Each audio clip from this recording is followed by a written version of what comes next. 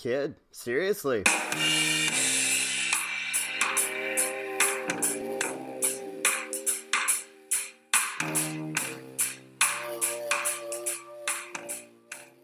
Star Wars in Review podcast. The only pair of folks on the internet not currently suing the President of the United States.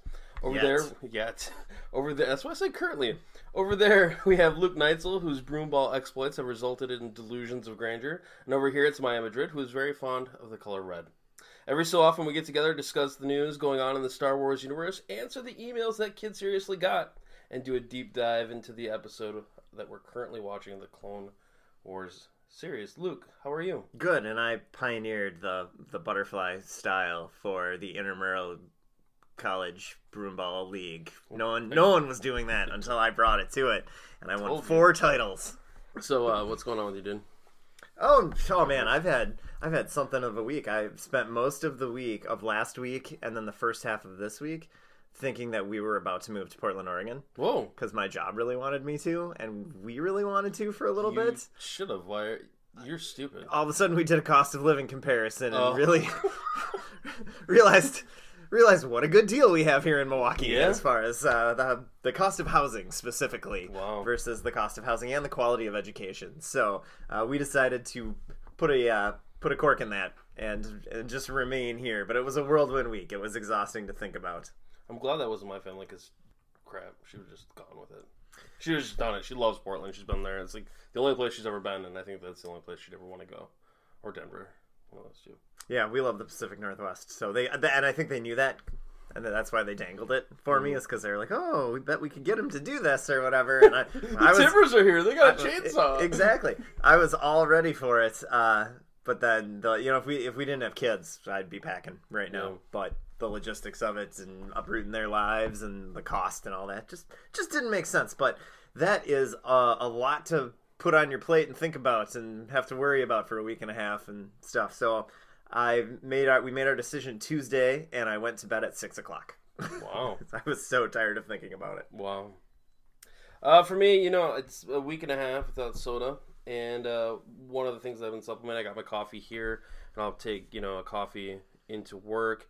And that's pretty much all the caffeine I had. But one day, I had, in the afternoon, a double espresso, little, Starbucks thing. Yeah. I didn't know the kind of punch that had. That's like, like the first time you drink vodka or whiskey. And I actually had, panic attack.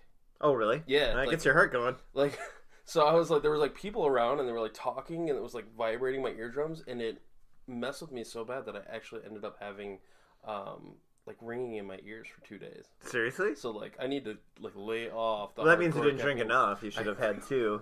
I guess you're right. It would have balanced it out. I guess so. Should we get to the news? I guess.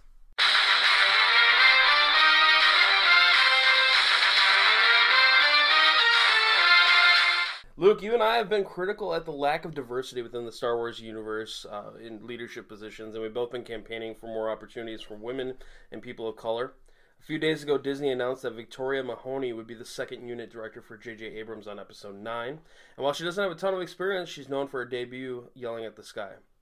Now, Luke, I've heard that a second director is really important to a shoot. I've also heard that it's not so important. Help us parse through whether this is an important hire or not, and tell us if it's a good sign or merely a patronizing move to get people off Disney's back.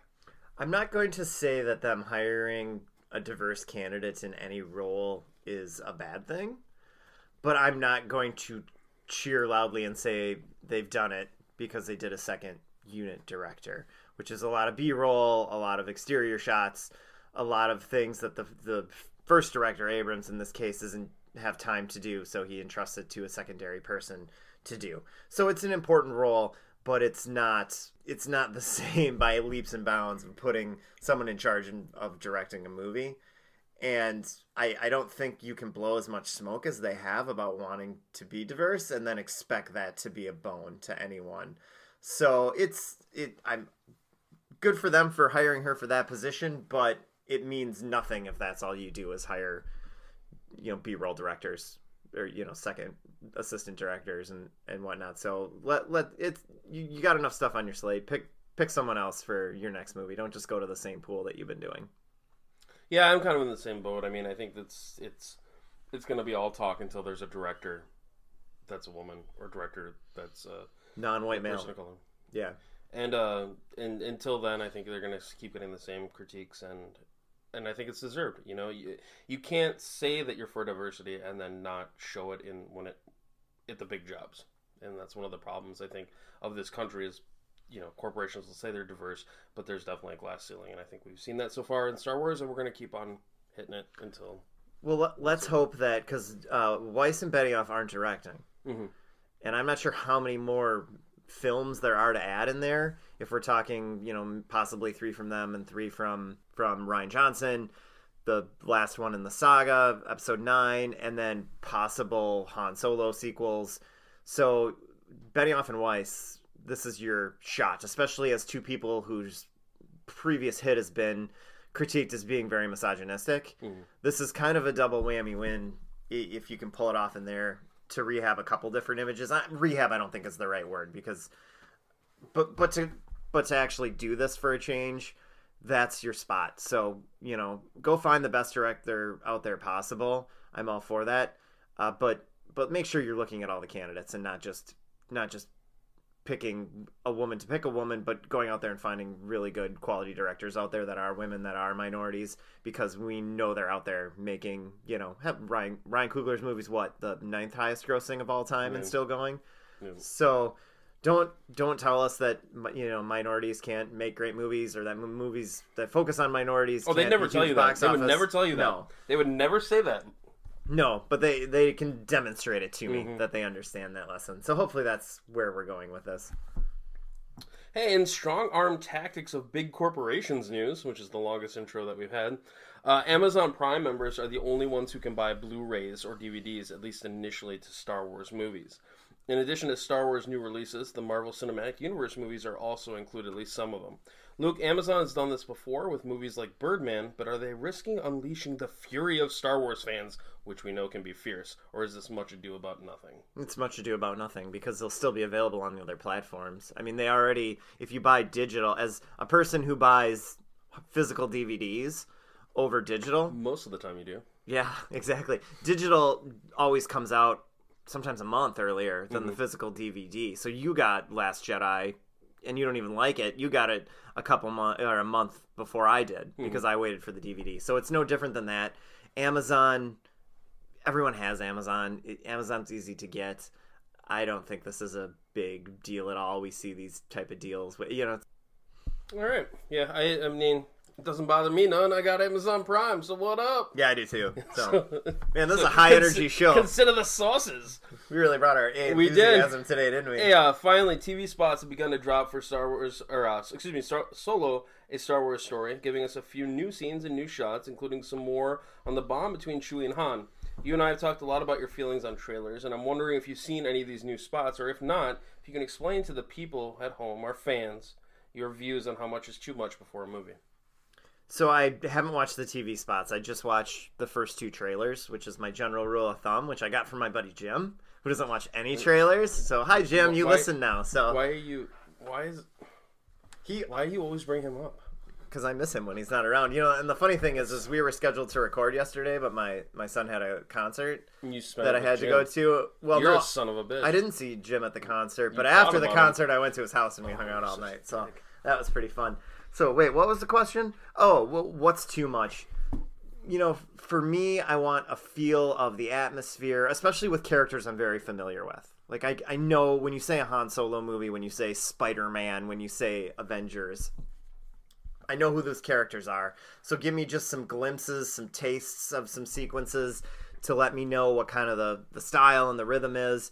But I don't want major funny reveals, major jump scares, major plot details. The worst example is Spider-Man Homecoming, which almost laid out the plot beat for beat. I mean, there were some stuff at the end that was not in there, but the whole boat sequence and Iron Man saving him and all those type of things, they kind of laid it out how it was going to go. A good example, I think, to stay with Marvel is Guardians of the Galaxy 2, which the majority of their trailer was all that opening sequence where they're fighting the monster that's really kind of irrelevant to the story.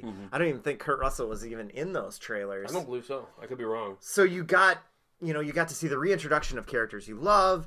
You got some exciting action sequences you knew they were going to be in, but you didn't know what was going to happen in the movie, what the villain was really about. So another good example, I think, right now, and it's only one trailer in, is Ant-Man and the Wasp, because we don't really know what the plot is off of that, and we got maybe one image of a villain the whole time. So with a movie like Star Wars with Han Solo, who we're very familiar with, don't give me really much plot at all. Just give me some kind of the basics and atmosphere. Do you want me to spoil anything for you, or do you want me? You can, because I don't really care that much about this one. Okay, so they're sitting at the table, the gambling table, right? Sure. And Han's looking at his cards, and he kind of slides them over. Like, this is the way that it ends. Like, it's like some new stuff and some old stuff, but Han's like looking at his cards, like a real tense moment, and he kind of holds his cards up over at Chewie, and Chewie like leans over and takes a look and just goes, "Oh," and then it comes out. So it's when I saw that, I was like, "Oh yeah, all right, that's great." This is my question about this movie. Yeah. How many different origin reveals are we gonna get? Because we already saw it. We're gonna get the reveal of him meeting Lando. We're gonna get the reveal of him winning the Falcon. We're gonna get the reveal of the Kessel Run. We don't know that we're gonna get. We're guessing. Yeah. We know we're getting the reveal of how he got his blaster. Yeah. So are we going to get the reveal of his vest? I'm really nervous about if that's done properly.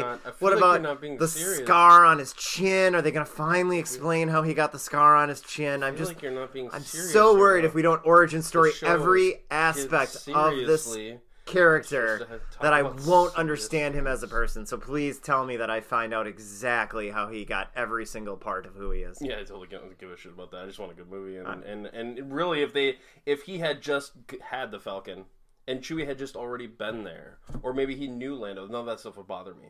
I just want it to be good. Yeah, and I don't care about any of that. And then I don't want it to be overdone as like this ode to just finding stuff. Like the that's what I'm a little much. Yeah.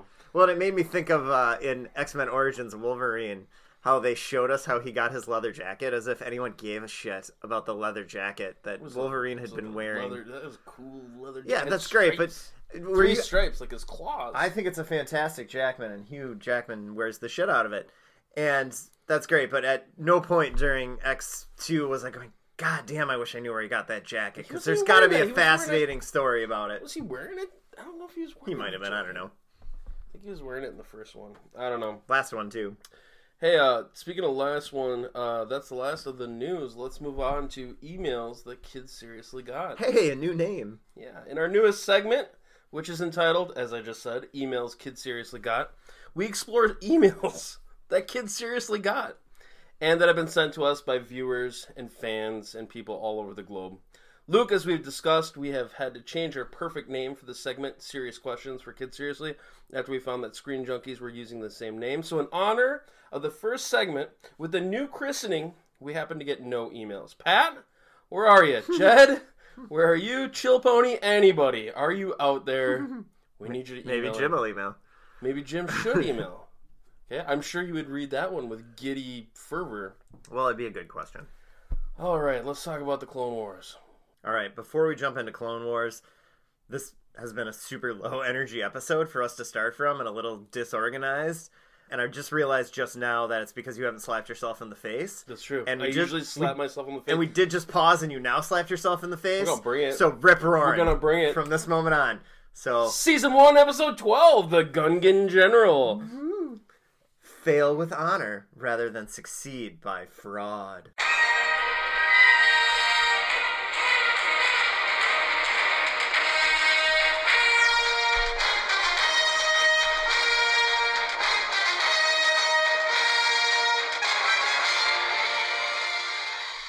In this episode, we see Anakin, Obi-Wan, and Count Dooku all wrapped together, captured by the evil pirates, and only one man or alien can save them. It's your buddy Jar Jar. Take it away, Luke. That's right, it's a Jar Jar episode. So we start out on this one, and I was very confused when this started out, because as we last left them, they tried to drug Obi-Wan and Anakin, but they force-swapped their cups with other people's cups so that the other people drank the drug and passed out, and they were hanging out as we faded to credits. But apparently that didn't happen. Or they just got drugged later. Yeah, or they just got hammered. Right. Because when they come to in this episode, they've been captured because they were drugged. And they are three-way tied up with Dooku on a glowing lasso, which is something. They wake up in their cell, and they decide they have to work together. I think this is my favorite part of the episode. Not so much that you have to work with the bad guys, because that is cliche by this point, but the fact that I genuinely didn't see it coming. I did not see Dooku and Obi-Wan and Anakin being both, or all three captured. I figured it was either going to be duping Dooku or duping the Jedi, but not, like, duping them both, which I loved. Yeah. That was it's a bold plan. I don't know what they were trying to accomplish with it. You're going to bring the Republic and the Separatists on your ass. Just piss everyone off, right. and see what happens, I guess, is what they were going for. But there isn't a lot of loyalty among those pirates, which we're about to find out, because Hondo's men are going to go meet Representative Binks, who for some reason is entrusted with this, even though everyone knows he's incompetent. I blame Padme. I mean, really, you have to... A leader is judged not just on their leadership, but on the plans for the leadership vacuum that follows them. Okay? And that's true throughout history. And Padme, when she left this vacuum that was filled by Jar Jar Binks, and we're supposed to believe this. And this is like supposed to be a real episode that we're supposed to care about, and it's driving me crazy. Yeah, it was pretty questionable decision. They do send another senator, Senator Karros, who is supposed to be in charge of the mission. But as they are coming in, it's some clones, Binks, and the senator, as they're coming into atmosphere, some of the pirates who are supposed to meet them decide they are going to betray everyone, kill the representatives, and just steal the money and take off on their own and leave Hondo there with his hostages and no money, or as they refer to it, spice, in this episode. Which are drugs in the Star Wars universe. They're drugs. Oh, okay. Hey. It's a more adult show, I suppose. So they go and shoot the ship down, and there's some Mr. Magoo, Jar Jar, bumbling, where he keeps getting ejected into the cockpit and sent back down, and the senator has to unbuckle himself to buckle Jar Jar in, and then they are hit, and the senator isn't able to buckle himself in properly, so they crash, and he dies. Yeah. So it's Jar Jar's fault, because he's an idiot. Because he can't buckle his own seatbelt, basically. But hold on, because he's gonna bring it all back. He's gonna make up for everything that we saw in the movies. Yeah, we won't even care that senator's dead by the end, because too many wacky hijinks will have improved our mood. Back in the cell, Dooku and Obi-Wan and Anakin keep escaping and then just keep getting caught and immediately sent back to their cells, because apparently we didn't have 22 minutes worth of episodes. It's so like my kid when she goes on timeout, but she's not ready to be off timeout and then gets put right back on timeout. That's what I thought. That was Obi-Wan and Anakin. And it happens the first time, and I went, oh, that was kind of dumb. They're wasting time. And then it happened the second time, and I was like, well, now you're just all idiots that are running into each other. So they keep continuing to do that, and Hondo taunts them and teases them. Meanwhile, the pirate... This is another great idea with the Dark Jedi and the other Jedi and just mocking them. In addition to, like, capturing them, you should just piss them off. And it makes you wonder if this was a reality. You know, Hondo goes in there and it's just him multiple times with them. And it's like Dooku could just force choke you to death and walk out of there. And basically, in the end, when they eventually do escape, it is just them using the Force to open the door and walking out. But it's kind of a mess, them constantly trying to escape. And then there's points where Dooku's dangling from his rope and Anakin wants him cut off, but Obi-Wan won't do it. And it's a real kind of carefree, bumbly Scooby-Doo type vibe of them escaping. Meanwhile, on the planet's surface, the clones are being attacked by these renegade pirates who just want to steal the spice. And this is the one thing that I liked, is they were on these kind of hover motorcycles. The pirates, that looked really, really cool. So they have kind of a battle with them that starts out pretty interesting, and they're fighting back and forth. And then basically how that ends up ending is they tell Jar Jar, the clone troops tell Jar Jar he has to go negotiate with them, which I think they're just trying to buy time, assuming he's going to get killed. Except for one of them who, I'm not sure if that was Rex or not, because he was bald like Rex and he had the two guns like Rex, but he had a different color armor. But he's like, oh, no, don't worry, he's more capable than you think, which there is no reason to believe he is remotely capable of anything. You just really want him to die. The clones are just the audience. Yeah, I mean, if I didn't know better, I'd half expect them just to shoot him in the back of the head as he was walking up to the thing just to be done with him. And we would have applauded and applauded. We would have. And what happens is they're like, okay, we'll capture this guy and we'll ransom him off too. Even though they're not trying to ransom anyone off because they broke off from Hondo. But whatever. That's a minor point. And then he goes into full Magoo mode, bumbles his way around whatever tank they put him in, and he ends up blowing up all the other tanks and beating all those pirates. And the clone troopers and Jar Jar are able to advance. Meanwhile, they have separated Dooku from Anakin and Obi-Wan at this point. Dooku's in a cell by himself. Obi-Wan and Anakin are being hung and tortured electrically in the bar area while everyone laughs. And it's great, like bar time. I love going to the bar and watching an important game, or love going to the bar and watching a band, but going to the bar and seeing Jedi electrocuted is that would be up there for me. It'd be big in Texas, I bet. Right.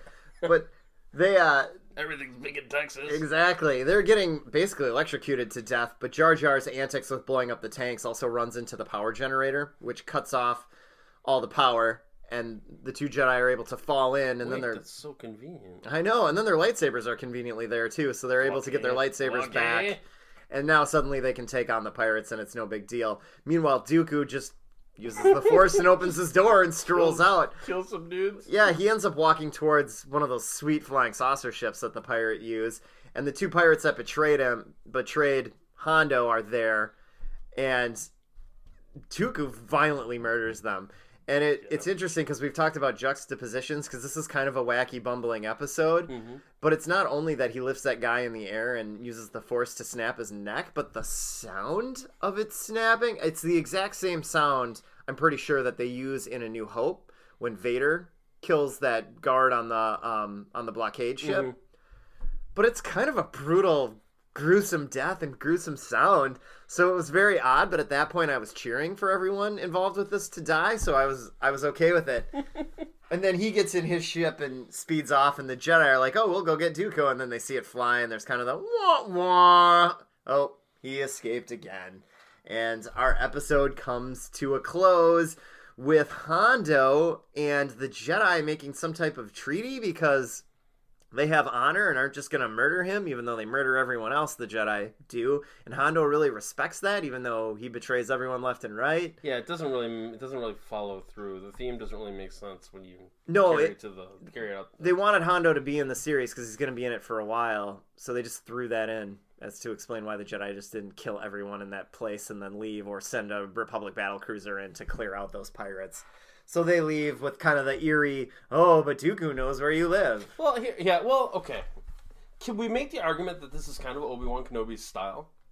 Like, just assuming that Anakin is going to die there on Mustafar, he just walks away, and then just assuming that Dooku's going to handle Hondo, he just walks away. Like, maybe this is like some character flaw of Obi-Wan Kenobi. You know, there could be something to be said, I think, realistically, because I do get your point there is very correct and good, but I think there could be something to said that the Jedi do kill a lot, but that maybe Obi-Wan isn't going to kill someone who isn't an immediate threat to his safety. Yeah. And at that point, the pirates have kind of given up, so he's not going to just execute them, where Anakin would, and Anakin wants to, and Obi-Wan tells him no. And when he does in the movies, it's awesome. Yeah, so I think there probably could make a good argument for some of that stuff. The problem is tonally how they deliver it and how they do it. It doesn't fit into any of that. That's a lot of me extrapolating other things I've seen in the Star Wars universe. So I think if that's what they were going for, they could have done a much better job of making that point, rather than me having to try to make those clues to make this not be the worst episode possible. But this episode sucks. Yeah. It's not funny when it tries to be funny. It doesn't really seem like it's going anywhere. It's just kind of wasting your time for 20 minutes to get to the end. The Dooku working together with them, I can see that concept on paper sounding interesting, but what they do with it is not interesting. It's them tied together on a lasso, falling off of stuff and getting recaptured constantly. So I'm not sure what they were really going for. If they were going for laughs, I think they were, but then they have some really gruesome and violent deaths that come with it too that throw the tone off. Sometimes this episode in particular, I'm watching it and I try to say to myself, my son would probably like this episode. That's what they're going for. and then they strangle people to death, and you go, well, I don't know if you'd like that. Or they, the Jedi are screaming as they're being tortured and electrocuted, and you're kind of like, I don't know if a little kid would go with that. So I'm not sure where the balance is, but I don't think they're hitting it. I will say, I remember when I was a kid, a second or third grader, and I was watching Voltron, and Sven died. Mm-hmm. And that was one of the moments that I was like, holy crap, this is the greatest show of all time. Like, when it really got real. And for you, you've talked in the past about Transformers, the movie, and how they all die, and the effect that had on you. And then, like, G.I. Joe, the movie, when Cobra Commander turns into, like, a literal snake. Oh, yeah. Like, don't they stab Duke, too? Yeah, they do stab Duke. So, those moments, those adult moments for kids, they really burn in the memories. Maybe that is what they're going for. Maybe they are trying to scar the psyches of our children for... Yeah, I just wish they could make it flow more together so it seemed more coherently happening. Like the Sven death and the Transformers deaths fit the tone of what's going on there. Like, they're still fun and they're still action-y, but it felt like it made sense.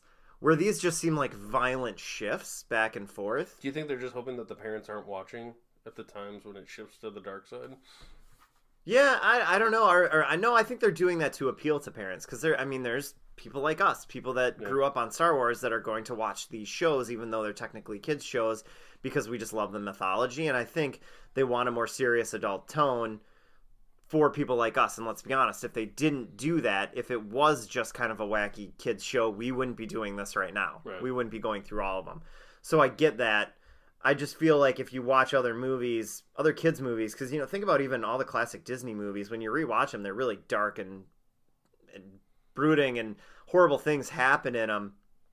But they don't just seem like these weird, quick juxtapositions of silly, goofy, no consequences, wackiness to just gory death. I think Snow White does. I think you look back, Snow White, you got like the dwarves like hopping around, then you got the evil like witch poisoning apples and stuff. Some of that stuff. Some of that stuff does get... See, that maybe I give a pass because I feel like 90% of that movie is terrifying, and they just throw the dwarves in there to give you a few minutes of levity before they do something else horrifying. I would agree with your assessment on that one.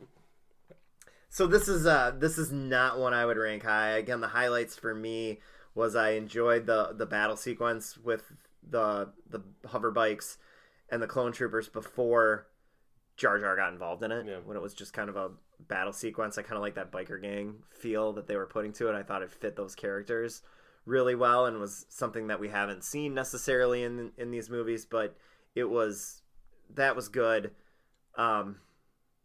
Minus that, I don't think there's much I'm going to praise. Yeah, I think Jar Jar Binks is the albatross that around the neck of this series that drags this particular episode down to the bottom. For me, out of the 12 episodes we've seen, I rank this as 11. It's no coincidence that the one that's ranked the lowest is Bombad Jedi, the other slapstick Jar Jar story. These people are trying to get me to care about Jar Jar, and I'm sure they're like, well, how can we make Jar Jar like more of a hero? Because he was a little bit muted compared to what you thought he was going to be, but he was still lame. And I think they thought, okay, we're going to make people care about Jar Jar now, and we don't.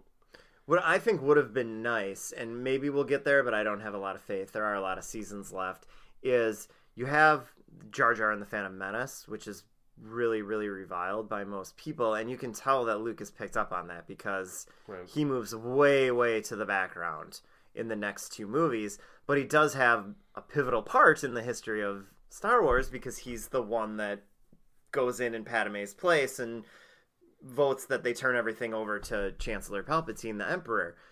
So I would have liked to see them try to steer him over the course of the show in a direction where maybe we can try to rationalize why Padme would do that. Show him grow up, mature, not be just this bumbling fall over everything character to the point where we can justify what happens in Revenge of the Sith. But if they're going to continue down this route, then it's just another stupid character and they made stupid decisions and they put him in charge for no reason just so that he could turn power over to the Emperor. I don't disagree with what you're saying, but to do that, you'd have to have more episodes about Jar Jar, and I'm really not looking forward to that. Yeah, but I have a life. I have things to do. Okay, and I love watching this show, and when the good episodes are good, they are great, and I enjoy it. But I did not enjoy this. The problem is they're coming. Right. Like, there's no way this is the last we've seen of him throughout the show. So if we're going to have to see him either way, I'd at least rather see a take that tries to redeem him. Yeah. In the same way that I think the only thing that we can say redeeming about him is in, I'm not sure which new canon novel it is, where he is basically like an ostracized street performer / beggar that everyone hates because they know he's the one that basically helped bring the Empire to power. Or was that a rumor? I believe that was in a book. I need to read that book. You do need to read that book. What's your problem, man? Was it in future tense or whatever you don't like? Future tense. Present tense, Present you tense. dick. Okay, what grade did you get in English class, you dickhead? We had English class? Yeah, we did. So this would get, I'll give it a pew just because it's better than Bombad General. So 1 Laura Dern pew blaster at it. I spit on this episode and never want to watch it again. Yeah, it's bad, and it's disappointing because normally the second half of a 2-part arc has been some of the best stuff we ever get. Yeah, it's been awesome, and this was such a disappointment because I was like, all right, coming through, gonna happen again, and then it was just didn't. Yeah. It made me long for the days of the malevolence, let me put it that way. Yeah, because those were boring, but at least they weren't stupid. They were just boring. Except for those whales that you really hated. I did not like those whales, manta rays or whatever they were. Speaking about things you do like, other nerd news. I'm a nerd. We have news for the beautiful people. There's a lot more of us in our view. Oh, I have so many things to pick from. I don't even know where to start. So I bought a new TV and I'm really excited about it. And it's bigger than my old TV, so I'm getting a thrill out of that. And I watched Rogue One again, so I got to see everything kind of on a much bigger screen with better sound than what I was currently doing. And I had a couple thoughts while I was watching it that I was going to ask you about, because let's hear 'em. Is it possible that you have the 3 best individual battle types of the entire Star Wars mythology in that movie? Because I think it's hands down the best space battle that we have in Star Wars is that the battle at the end above Scarif. What is number 2 for you? Space battle? Yeah. I would probably go with the second Death Star space battle at the end. Okay, we're sure all right. Keep going. Sorry. I'm sure I'll get ripped on. I do really enjoy the space battle at the start of Revenge of the Sith. Yes, I think that's awesome. I think that's number 3 for me. Okay. Oh, yeah, so we're on the same page. Yeah. As far as... But I don't know if this... I would have to go back and see if Rogue One is better than Return of the Jedi. Oh, it is for me. Because I love Return of the Jedi. Like, I'm pretty sure that I can picture it frame by frame in my mind and go through it. But I did love... I was distracted in Rogue One because they kept having B footage from, like, old pilots. Yeah. And that, like, I was like, whoa, what the hell? What the hell's happening? So I got to Well, and I think that plays into part of the reason I like it so much is the way they were able to integrate it into kind of New Hope. Mm-hmm. Like, with that, you see Red 5 blow up, because we all know who's going to be Red 5. Right. And having some of those pilots that we're familiar with from A New Hope with that old footage, I thought was a really cool thing that I wasn't expecting. Awesome. Yeah. So it just led to more of the fun during it, and I've seen that battle sequence. I watched it a few hours ago, and I still think it's the best one. The Hammerhead part where it's like pushing the Star Destroyer is and then the 2 beautiful. Star Destroyers collide and then crash into the shield gate, and that movie I absolutely love that movie. And then so next I was thinking, is there a better lightsaber inspired situation than Darth Vader mauling down all those people in the corridor? I think there's a lot of arguments you can make for some other ones, but man, I love that sequence where he goes through and kills everyone, and they don't even stand a chance against him. I mean, Phantom Menace is... I think the lightsaber duel at the end with Phantom Menace is one of the best things that Star Wars has ever done, because they've got the music, the Duel of the Fates. You have Obi-Wan seeing his master killed right in front of him and is powerless to stop it. You have a great sort of climax in that situation where he's barely hanging on and does like the flip and the lights, Yeah. Well, and Darth Maul is such a great presence. He's the coolest character design for me that Star Wars has ever done. Right. I love how when they're trapped in those energy shields, how he just paces and stares at him like a tiger at the zoo does. Absolutely love that. So that sequence is great. But I think you might be right. Well, and I was so choked up when that was happening in the theater, watching Vader just do all the things that we wanted Vader to do on screen, and the sheer terror in the rebels' faces, like, that was awesome. Just an unstoppable force. That is what we wanted to see in Revenge of the Sith, and we didn't get. So that lightsaber sequence. The other one I would mention, and I don't know if this is going to set you off or not, but is Rey and Kylo Ren fighting the Praetorian Guard. Yeah, that would be up there as well as far as a lightsaber battle for me. Visually, it's just stunning and amazing. But that one and Phantom Menace are such different ones from what we saw with Vader and Rogue One. I also really like Return of the Jedi at the end. I know, like, when Vader actually falls down, it's kind of like a hokey moment. Like, if you actually go back and watch Vader falling down at the end of Return of the Jedi, yeah, he shouldn't fall down. It's just, like, clearly staged. It looks like a bad wrestling move. But the emotion behind it, how he's, like, Vader can read his mind and then picks up on the sister and, like, fine, fuck you. You're not going to join me. I'm going to find her and she'll come over to the dark side. And Luke just, like, going right up to the edge of the dark side and how pissed off he is. And then the way that it ends with him throwing his lightsaber. Like, Luke, I've always said to you, Luke Skywalker is the best when he's not fighting. And then he's sort of doing the Buddha thing. And so I put Return of the Jedi out there as well. That ending with the music is great too if you go back and listen to it. But I think you might be onto something with Vader here. And you know, just another on Return of the Jedi. It's such a great battle without being a visual spectacular. Because the other battles we're talking about are basically more visual spectaculars, where the battle in Return of the Jedi is spectacular because of the investment in the characters and what the characters are going through. It's more of an emotional battle than just the physical flips and stylizations that you can throw in there. So yeah, that is pretty good. But yeah, and then the third thing I thought about is just a ground battle. Ground battles between what's happening on Scarif, which I think is a really good ground battle sequence, and my favorite one might actually be the assault in Jeddah City, where Saw Gerrera's band attacks the stormtroopers, and Jyn and Cassian are just caught in the middle. Is a really great battle sequence. So, I mean, you could have 3 or 4 of the best overall battle sequences of the entire franchise in one movie. You know, the big hit against this movie is that people say that they either say that it slows down in the second act or they don't like the first and second act, and I have never been able to agree with that. I have been riveted every single time that I've seen Rogue One, and my wife actually turned to me after the last time we watch it, and we watch it probably once a month, and she said, is this not your favorite Star Wars movie? Like, I know you love Empire Strikes Back, but how much of that is sentimentality? How much of that is Kirk Gibson in the 1988 World Series? Because this movie, when Jyn puts her arms around Cassian and the whole thing's blown up, like, I know everybody says the best moment in Star Wars might have been Vader. Like, you can make the argument that that's the best moment. Like, this is a movie about sacrifice, and all the other movies have all these great themes, but, like, these people gave everything. Like, Luke Skywalker didn't give everything. You know? Like, Han Solo didn't give everything to the rebellion. These people did. And I don't know. I don't understand how people hate this movie. There's a lot of, like, I think it's beautiful. I'm so happy Gareth Edwards was so cool about doing the reshoots and that they fixed this thing and they made it.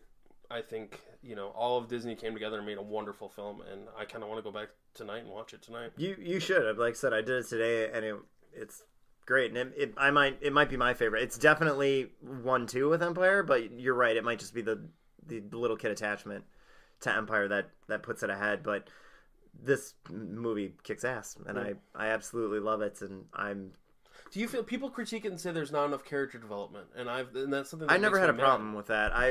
I love the arc of Jyn Erso. I like Cassian and where he's coming from. He was part of the Separatists. Like, his family was part of the Separatists since he's fighting since he was 7. So you watch him; he's on Dooku's side, who's, you know, and obviously Dooku is working with Sidious, who's the Emperor. But for the people who supported the Separatists and hated it, the Republic becomes everything that they thought it was.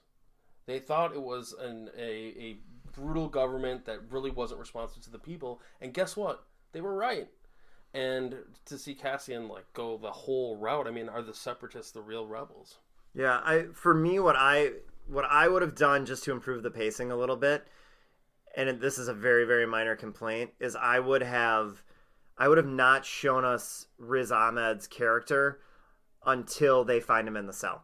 So I just would have cut out him being transported, him meeting Forrest Whitaker, because I don't love Forrest Whitaker's performance in that movie, and I don't like the mind-reading slug thing, and I don't think any of that stuff really mattered. Yeah. So I think if you would have cut some of that out, it would have improved the pacing a little bit, and we wouldn't have lost anything from a story aspect. I would agree with you up to a point. I would cut out actually the middle section, but I would show him arriving at Saw Gerrera's, because I think that moment is so full of tension. I mean, it's like, it reminded me of like, this dude is like going to essentially what some people would consider like the Osama bin Laden of the Star Wars universe, like this crazy zealot, and he's going in trying to convince him that he's, trying to help him. And like the tension in there, and like you look at the aliens that they chose to make for that scene, and it's just menacing. It's just scary, and so I wouldn't want to lose that. But I could totally agree with the mind melding alien or whatever the crap that was. Because the thing didn't even matter. It just felt like they threw a special effect in. Right. He could have just told him. Exactly, and he would have. He was there to tell him. Right, and then just create some piece of evidence that would make him believe. Yeah, I mean, I think they were trying to give us some tension that, if Jin saw, would he even recognize her, or would he just be some type of crazy old man that would kill her? But I don't think that tension really stuck. It didn't. It doesn't, like, I mean, you get the feeling that's going to happen, but within 30 seconds, or within, actually shorter than that, in 10 seconds, any semblance of that tension is gone. Yeah. It turns right into, you were a kid, and I raised you, and I did what was best for you, and she's like double birds at him, like, fuck you for leaving me, and, which is cool. I don't know. I don't hate Forrest Whitaker like you do, so. He can be very good. I was 100% behind his Oscar win. But for the most part, I'm not a fan. So, and I don't think that performance is great, and I think less of it would have been more. Yeah. So that's my thing, even though that's not really other section, but I was just so excited to watch that today. For me, I've been listening to a podcast called Case Files. Have you listened to this? I have. It is one of the coolest. I really like true crime. You really like true crime. And it's one of the coolest podcasts that I've listened to. It's long form sort of stuff, which I get into. And it's got like this Australian guy who like sounds like he's right on the outback. So to hear it, it's interesting because you're hearing him talk, at least in the first 2 episodes that I listened to, about American crime. And sort of talking about American topics and getting most of it right. But like, like he called a judge a magistrate. Sure. Like that. So it's like, that's not right, Australian guy. But really cool true crime stories that are written in long form, and no one knows who he is. Really? Yeah. I didn't know that. No, he doesn't put his name on anything or attach it, so he just puts out this podcast, and nobody is entirely sure who he is. So there's a little added bonus mystery you can dig into too, trying to figure out who that guy is. Maybe it's Mr. Sunday Movies. Do you think about that? It could be. It could be. All my worlds colliding. It would be awesome. Hey, well, this is, speaking of colliding, we're about to collide with the ending of this episode. Luke Neitzel, all these people out here, they're wondering, how do we get a hold of Luke Neitzel? What are they going to do? Well, once a week I check my Twitter, which is @Luke_Neitzel, and I checked it today. So, you got time to bother me with stuff, because I won't probably check it again until next Friday. For me, I'm Miah Madrid, which is @Miah Madrid, all one word. And you know what we should probably say, because we never say it? The email address, so people could email us? Or that our actual Twitter handle is @KidSeriously, too. That's where most of the stuff actually comes out, yeah. KidSeriously. It's not really at us, because we just do our own thing. Yeah. It's @KidSeriously. And by the way, kidseriouslyradio@gmail.com is how you can send us those emails that I know that you're dying to send us. If you've liked this episode, or even if you haven't, hit that subscribe button, get us to 11. Woo. We are out. Hi, Jim.